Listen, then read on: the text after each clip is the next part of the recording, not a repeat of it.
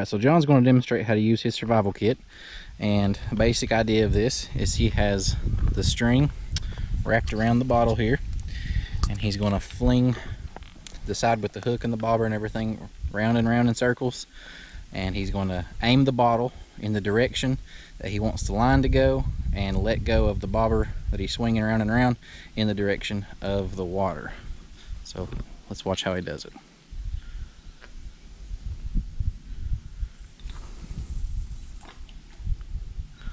That's probably good, what do you think, 15 yards?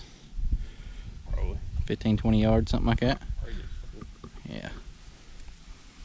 So to reel it in, he's just round and around and around like this until it's back in. If you get a fish on the end of your line, you're going to feel quite a bit of tension depending on how big the fish is, and if you're depending on your hand while you're reeling it in, you may put a lot of pressure and pain on your hand with the line. But if you use the bottle as more support when you're wrapping it around, you're going to save your hands a lot of hurt when you're reeling in the fish.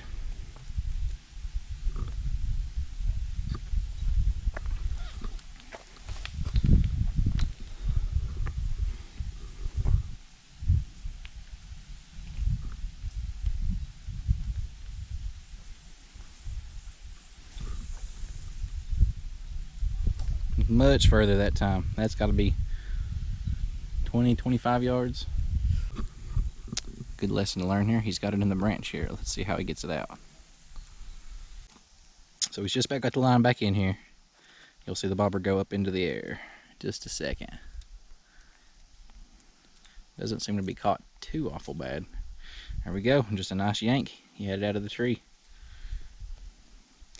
The key is yanking it whenever you're closer to it rather than further away, so there's more weight on the bottom of the line to pull it out of the tree.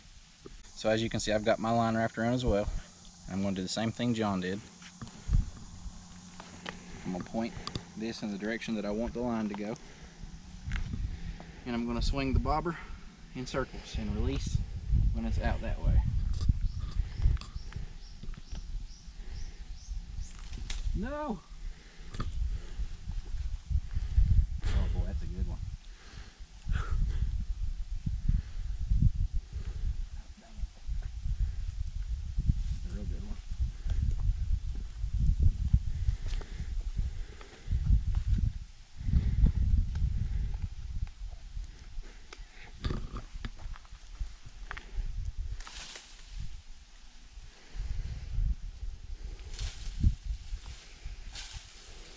I don't know about this one, John.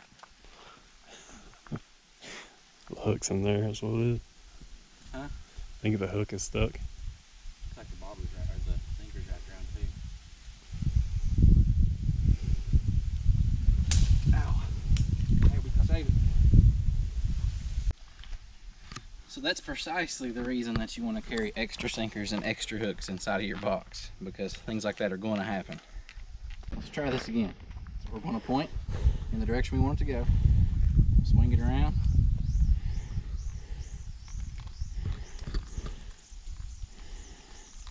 And not quite like that. Better than last time.